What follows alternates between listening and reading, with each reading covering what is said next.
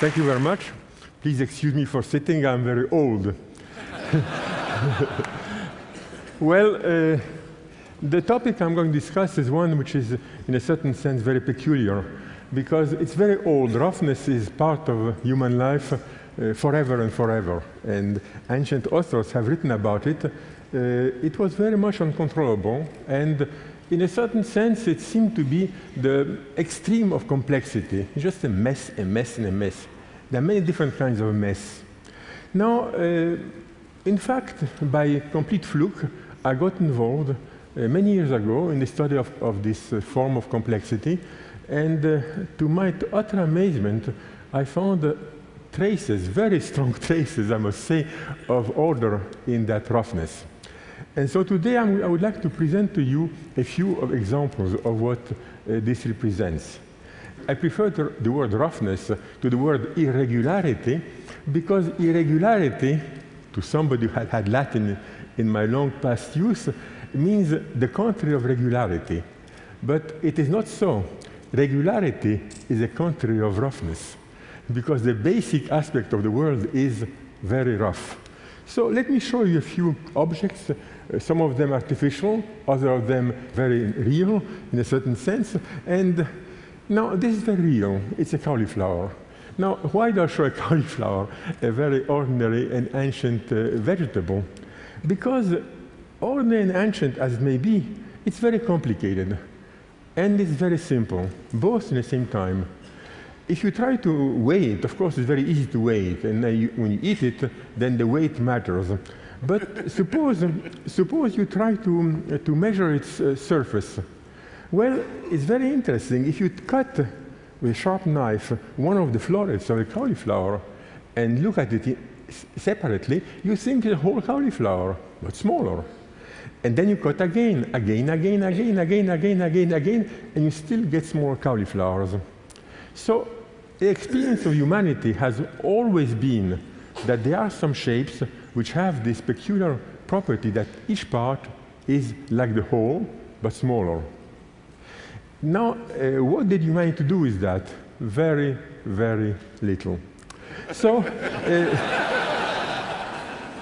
what I did actually is to study this problem and found something quite surprising, that one can measure roughness by a number. 2.3, 1.2, and sometimes much more. One day, a friend of mine, to bug me, brought a picture and said, what is the roughness of this curve? I said, well, just short of 1.5. It was 1.48.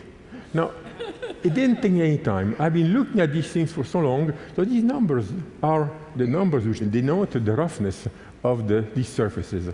I hasten to say that these surfaces are completely artificial. They were done on a computer, and the only input is a number, and that number is roughness. And so on the left, I took the roughness copied from many landscapes. To the right, I took higher roughness. So the eye, after a while, can distinguish these two very well. Humanity had to learn about measuring roughness. This is very rough, and this is sort of smooth, and this is perfectly smooth. Very few things are very smooth. So if you try to ask questions, what surface of a cauliflower? Well, you measure and measure and measure. Each time you look closer, it gets bigger, down to very, very small distances. What's the length of the coastline of these lakes? The closer you measure, the longer it is. The concept of length of the coastline, which seems to be so natural because it's given in many places, is in fact complete fallacy. There's no such thing. You must do it differently. What good is that to know these things? Well, surprisingly enough, it's good in many ways. To begin with, the artificial landscapes, which I invented, sort of, are used in cinema all the time. When you see mountains in distance, they may be mountains, but they may be just a formula, just cranked on. Now it's very easy to do. It used to be very time-consuming, but now it's nothing. Now look at that.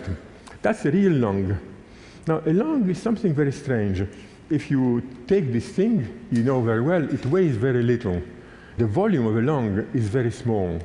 But what about the area of the lung? Anatomists were arguing very much about that. Some say that normal male's lung has an area inside of a basketball, and the others say no, 5 basketballs. Enormous disagreements. Why so? Because in fact, the area of the lung is something very ill-defined. The bronchi branch, and they branch not because, and they stop branching not because of any matter of principle, but because of physical consideration, the mucus which is in the lung.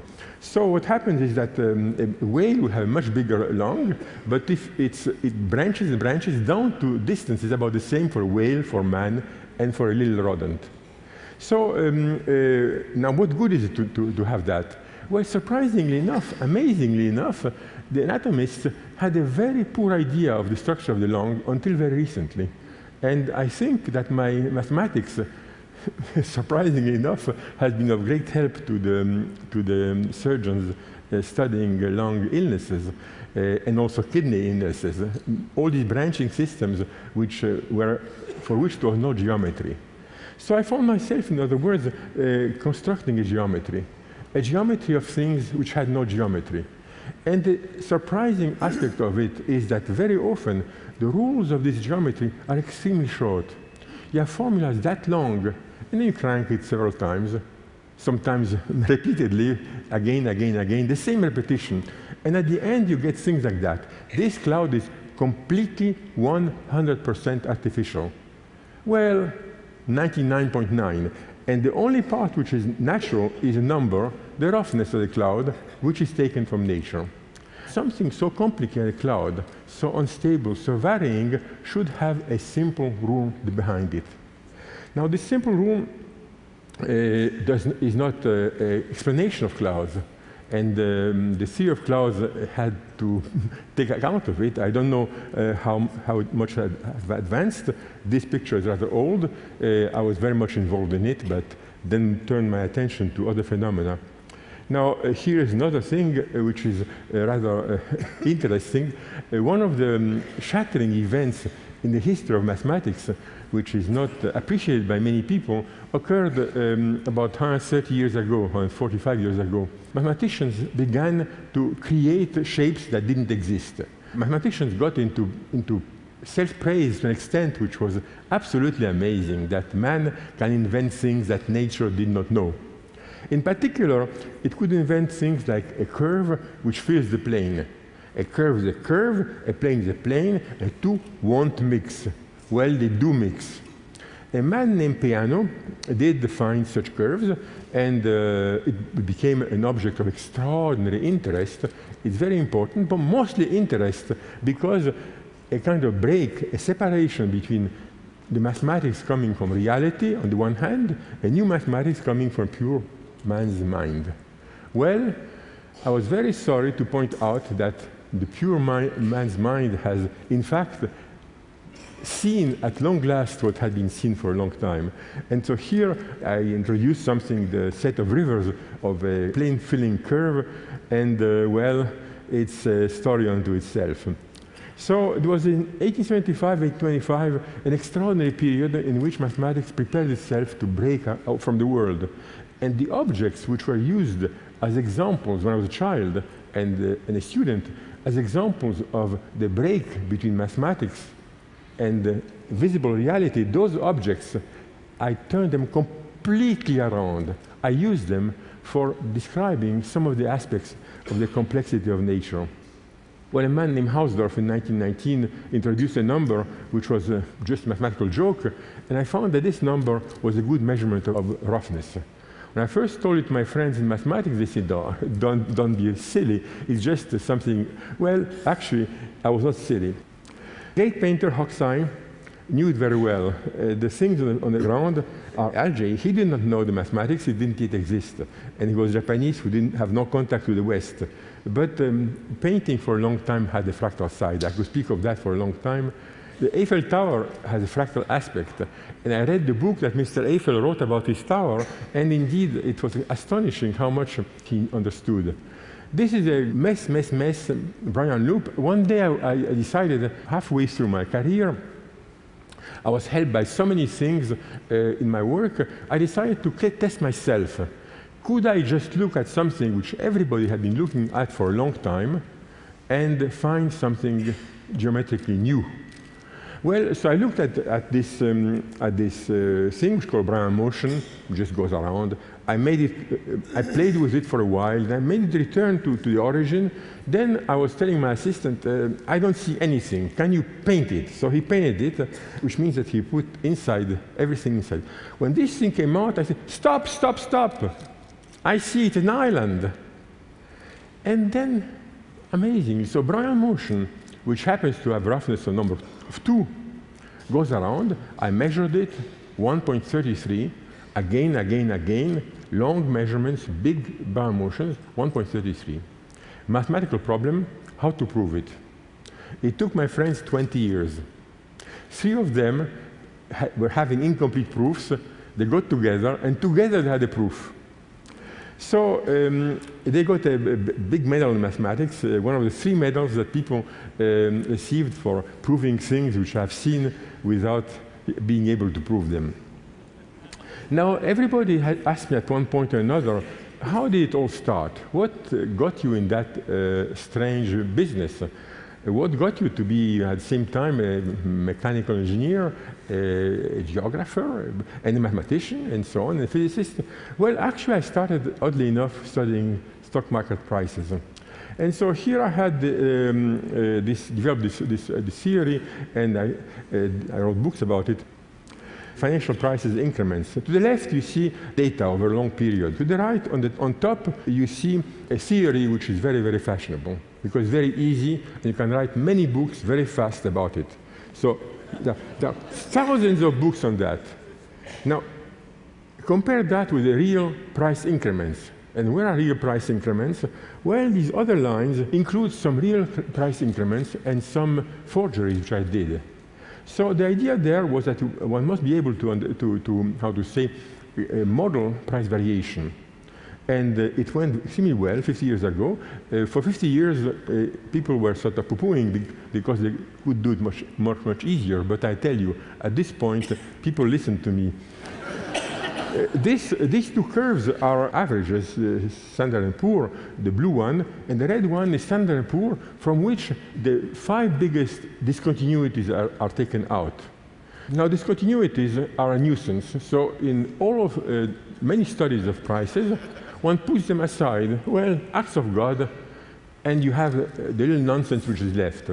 The acts of God on this picture are 5 acts of God are as important as everything else. In other words, it is not acts of God which we can put aside. That is the meat, the problem. If you master these, you master price, and if you don't master this, you can master the little noise as well as you can, but it's not important. Well, here are the curves for it. Now I get to the final thing, which is the set to which my name attached. In a way, it's the story of my life. My adolescence was spent during German occupation of France, and since I thought that I may vanish within a day or the week, I had very big dreams. And after the war, I saw an uncle again. My uncle was a very prominent mathematician, and he told me, look, there's a problem which I could not solve 25 years ago, and which nobody can solve. This is construction of a man named Julia and Fatou. If you could find something new, anything, you will get your career made. Very simple. So I looked, and like the thousands of people I tried before, I found nothing. But then the computer came, and I decided to apply computer not to new problems mathematics, like this wiggle, that was a new problem, but to old problems. And went from what's called real numbers, which is points on a line, to imaginary complex numbers, which are points in the plane, which is what one should do there. And this shape came out. This shape is of an extraordinary complication. The equation is written there, z goes into z squared plus c. It's so simple, so dry, it's so uninteresting. Now you turn the crank once, twice. Marvels come out. I mean, this comes out. I don't want to explain you these things. This comes out. This comes out. Shapes which are of such complication, such harmony, and such beauty. This comes out repeatedly again. And that was one of my major discoveries, to find that these islands were the same as the whole big thing, more or less. And then you get these extraordinary Baroque decoration all over the place. All that from this little formula, which has whatever, 5 symbols in it. And then this one, the color was added for 2 reasons. First of all, because these shapes are so complicated that one couldn't make any sense of the numbers. And if you plot them, you must choose some system. And so my principle has been to always present these shapes with different colorings, because some colorings emphasize that, and others emphasize that, and other that. It's so complicated. In 1990, I was in Cambridge, UK, to receive a prize from the university, and a few days later, a pilot was flying over the landscape and found this thing. So where did it come from? Obviously from extraterrestrials. So the newspaper in Cambridge published an article about that discovery and received the next day 5,000 letters from people saying, but that's simply a Mandelbro set, very big. Well, let me finish. This shape here just came out of an exercise in pure mathematics. Bottomless wonders spring from simple rules which are repeated without end. Thank you very much.